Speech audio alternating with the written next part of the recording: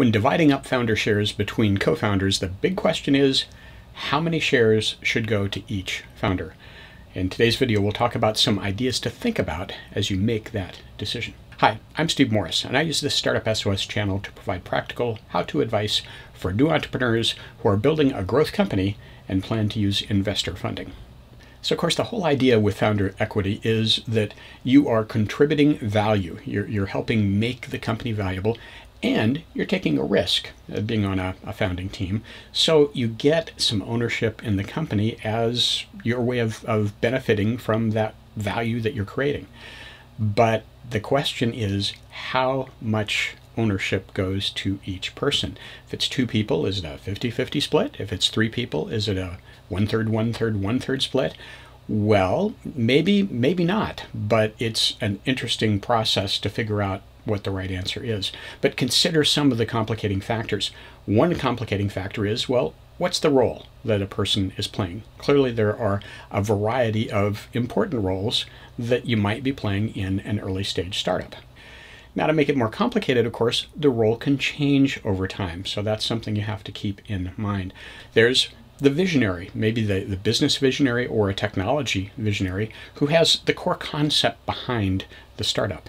There might be the evangelist and communicator who can really communicate outwardly the vision. Sometimes that's the same person as the visionary. Sometimes it's somebody else who has more of a communication skill set. Then, of course, there's R&D, the research and development, the ability to actually create the product. Clearly, that's critical. You don't have a company, certainly if it's a product company, you won't have a company unless you can create the product.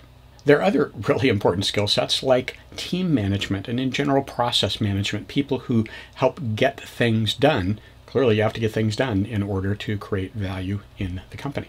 And if you're funding the company with investor capital, clearly fundraising is an important role and an important skill set to have to, again, help create value in the company. So those are just a few of the potential roles that need to be played by someone. Beyond the role they're playing, of course, there's a question of what is it they're bringing to the company in terms of background in general, like educational background, the experience they have, the network that they've developed that they're bringing to the company, the intellectual property that they have that they're going to commit to the company, and that the intellectual property they'll develop over time, which will be owned by the company. So those are just a few of the things that a person can bring with them into the company that certainly can have an effect on how well they'll be able to create value for the company. Now, there's one other factor you have to take into account when it comes to deciding how much equity for each founder, and that's the same question you have to ask no matter what your compensation structure is, whether it's cash or equity or some combination of the two. What is sort of the market expectation for compensation? What's it literally going to take to close that person, to convince them to join the company? Just like a person at a larger company might be looking for some minimum salary that would be typical for this role in a company, a person can be looking for some minimal ownership, which they think, based on their experience and talking to other folk, would be typical of what one would get for joining a company. So that's another piece to think about, is what are the expectations of the different founders based, hopefully, somewhat on what's happening out there in the startup market in terms of equity compensation. What are the approaches that you can take to figuring out what's the right amount of equity for each founder? Well, one approach I would suggest is that it's almost certainly going to be a dynamic process. Figuring out ownership isn't something that you just do once and it's static and it never changes. There are all kinds of reasons that we'll talk about, many of them, as to why maybe somebody ends up not getting as many shares as originally had been decided, because for whatever reason they didn't contribute the way they were expected to. On the other hand, maybe they end up getting more shares because, in fact, they're contributing even more value than it was originally expected they would contribute. Maybe their role changes and they're adding more value, or maybe you underestimated the value of their capabilities that they brought to the company, and they're really contributing a lot more. So it is definitely a dynamic process. Simply deciding on ownership up front and leaving it fixed over time, regardless of what happens, is probably not a good idea. So whatever you do, I would suggest it's certainly dynamic. There are a couple of basic approaches I've seen used in dividing up ownership in the company amongst founders. The first I'll call the negotiation approach, where you sit down with a group and you have the discussion. You talk about all those different factors we talked about, role and what each person's bringing to the company, what you expect them to contribute, and come up with something that the team thinks is fair. Another approach, very different approach, is the slicing pie approach. Now, this is the one that is proposed by Mike Moyer and described in a number of books that he's written. There are links to some of those in the notes. And that approach basically focuses more on the risk that each founder is taking and essentially how much salary they are leaving behind that they could have gotten had they worked at a bigger company. So, different approach. Let's talk about the negotiation approach first. In the negotiation approach, which again I think is the most commonly used approach, basically you sit down with a team and you talk about it. You talk about all of the different roles. You talk about everything that each person is bringing to the company. You talk about, who maybe one person had the original idea and brought the rest of the team together. All the different factors that one has to take into account. And you talk about how, yeah, it is complicated. There are a lot of things to think about, but you keep discussing it. You keep talking about it until you reach something that people agree is fair. And by the way, the assumption that typically is made in having this discussion is that things go well. People are going to be successful in their role.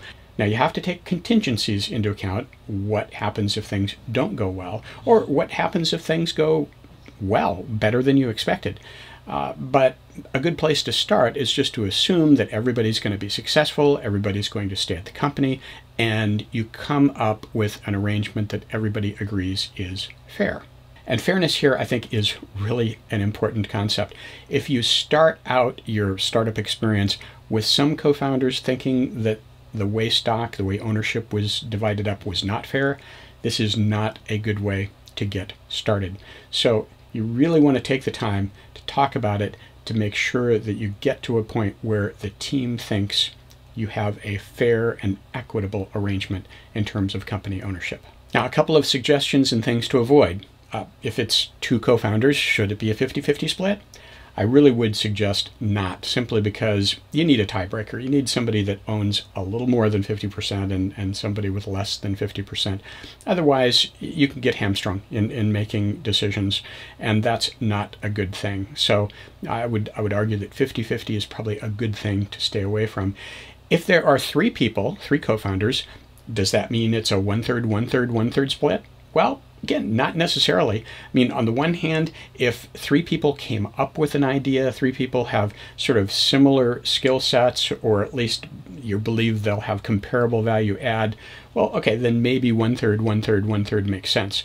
But on the other hand, if this was one person's idea, they did some of the initial legwork and maybe customer discovery, and then brought in a couple more people and sort of persuaded them to join in on the venture, well, maybe that person who was the original evangelist who had the idea gets a little more than 1/3. That's certainly not unreasonable. But again, the idea is to talk about it until you get to a point where everybody agrees it's a fair and equitable arrangement. Having done that, though, then it's important to consider the contingencies. And this is where we get into the dynamic nature of share ownership. What if things don't go well? Or on the flip side, what if things go a lot better than you expected and somebody really overperforms? Well, there are ways to take those contingencies into account. So let's run down a typical list of contingencies. Suppose one founder puts in more money than the rest of them. Typically what co-founders do early on in a company is write a check to purchase their shares, but it's very early on and the shares are worth very little, so the check is very small. But suppose one of your co-founders has the ability to write a bigger check to go above and beyond what's required to purchase their shares. So that's providing some operating capital for the company very early on. Well, on the one hand, the team certainly could talk about it and decide, how much additional stock or ownership that person might get for their money. And again, as before, come up with what seems like a fair arrangement. Another approach, and one I think I actually would recommend, is to look at that additional funding as a separate thing. On the one hand, there are founder shares that reflect the value that you expect this person to create in developing value for the company. And then there's the additional money that they're putting in. And those additional funds, they're basically acting like an investor. So one option is to treat those funds as an investment. You could perhaps structure that additional money as a SAFE, a simple agreement for future equity, or a convertible note, and literally have it then be structured as an investment in the company. That way, down the road, when there is a priced round that will convert either the note or the SAFE into stock, that stock will likely convert into some sort of preferred shares, whatever's been negotiated down the road by the investors that negotiate the priced round. So that way you sort of divvy up the question of how much should this founder get for what they're going to bring to the company in terms of capability and the role that they're playing versus how much should they get for the money they're putting in. Treat the money like an investment and treat everything else they're bringing the same as you treat everybody else's contribution in terms of their role, their skills, their background, and so forth. So there's a couple of different ways to think about the money, additional money that a founder is putting into the company. What if you have a part-time founder? Maybe some founders that are working full-time, often in a startup it's more than full-time, but others who maybe have to retain a day job so they're just working part-time. Well, that's something, of course, that can be taken into account in the upfront discussion when you're divvying up your shares, the ownership in the company. If you know up front somebody's not going to be able to commit full-time, you include that in the discussion. They'll have fewer hours. Okay, they'll get fewer shares than they would have otherwise. You know, presumably a common scenario is that later, when there's some investment and the company can pay salaries, then later maybe this person would be full-time.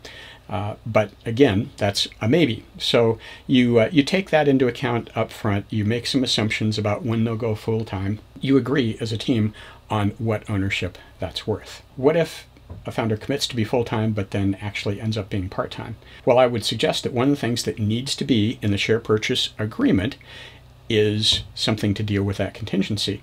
If somebody committed to be full-time and then decides, well, no, they can't be full-time, they have to go get, say, a job to earn some money and ratchet back to part-time, and yet everybody else is working full-time, well, okay, that's not fair. So there needs to be something written into your share purchase agreement that takes that contingency into account and allows the opportunity to renegotiate their share ownership based on that kind of a change.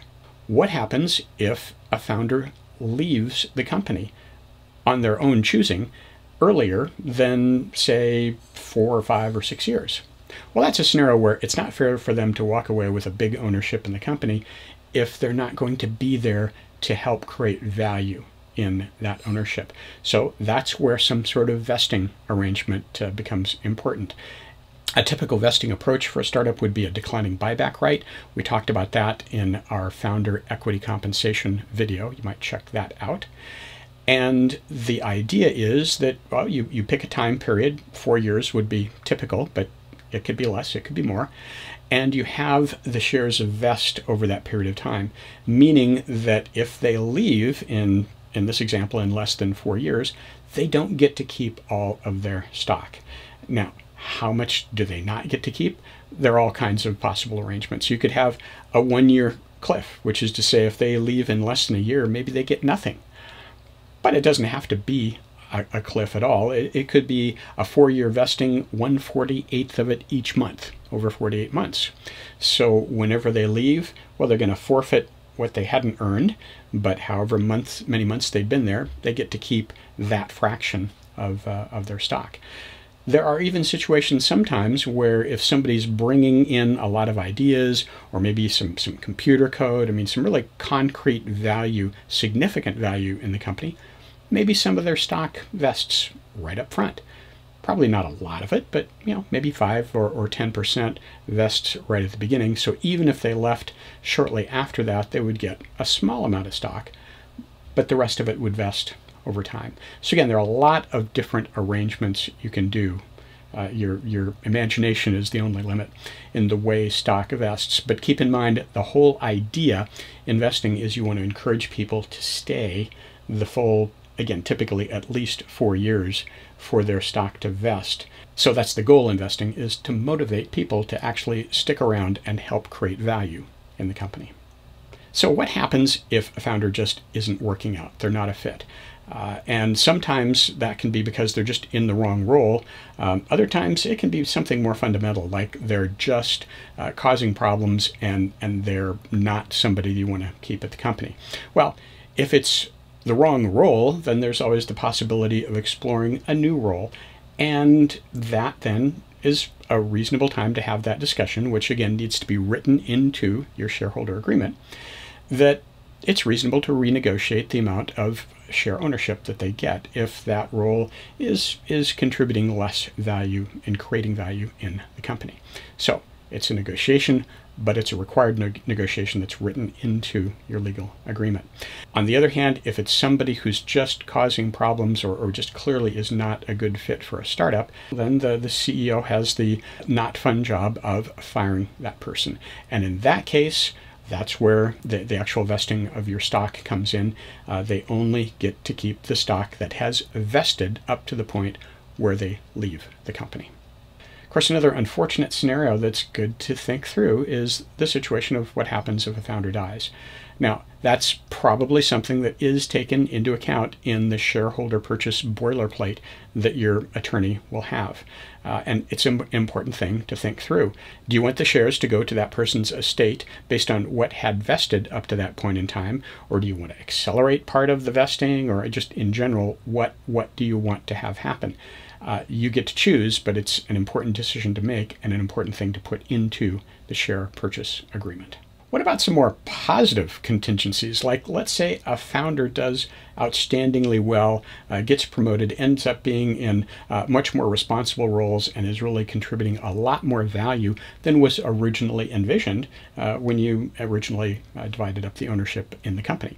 Well, in that case, it's always possible for the board of directors to allocate more stock to that person, either provide them the opportunity to purchase more stock or to provide them with stock options, which in a lot of ways is a nicer approach because they don't have to write a check for it and it doesn't create typically a taxable event until later when they actually execute the option. So there are certainly ways to sweeten the deal to actually provide more shares to somebody if they really are excelling above and beyond the level of contribution that they were originally expected to make.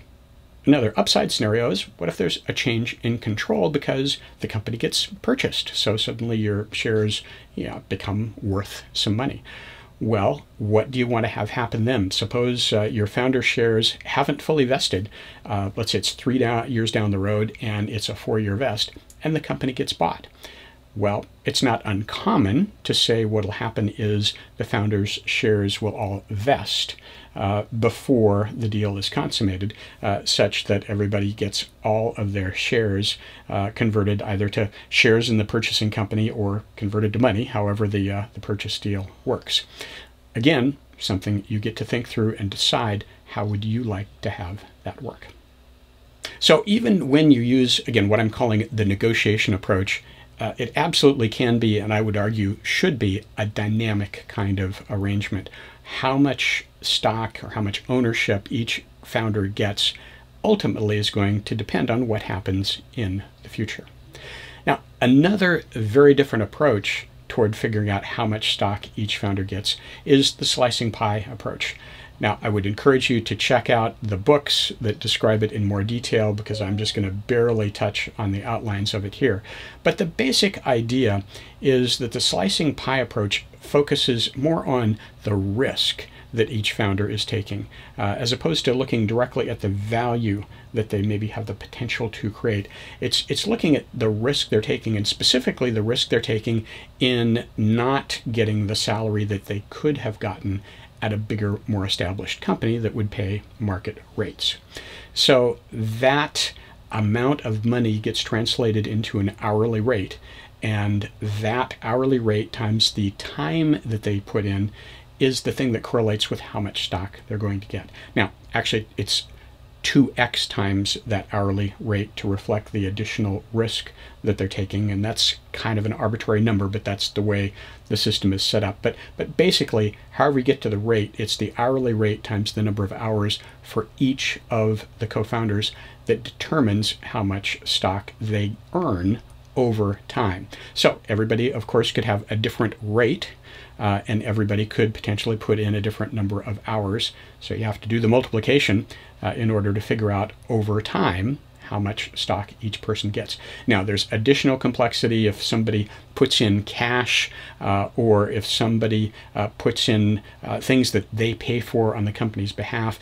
But let's stick for this discussion just to the simple scenario where we're just looking at the founder's time that they're putting in.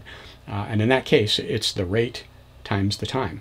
If I have a rate that's half somebody else's rate, but I put in twice as much time as they do, then I'm earning exactly the same ownership rate in the company as that other person. There are a number of advantages to the slicing pie approach. First of all, it's very precise. You can calculate exactly how much ownership each person is earning every day based on how many hours they spent and what their particular rate is. It's very objective, right? You measure the hours that they put in, you agree upon what rate they could have earned in the outside world and take that as an hourly rate times 2. That's what determines the amount of stock. It's very, very objective. There's a clear audit trail based on hours worked as to exactly how many shares they're earning or how much percent ownership they're earning. You can look and explain through the audit trail exactly why each person is getting the amount of stock that they're getting. Now, the one thing that concerns me a little bit about the slicing a pie approach is that the whole assumption here is that my ownership correlates with the hourly rate I'm worth times the hours I spend.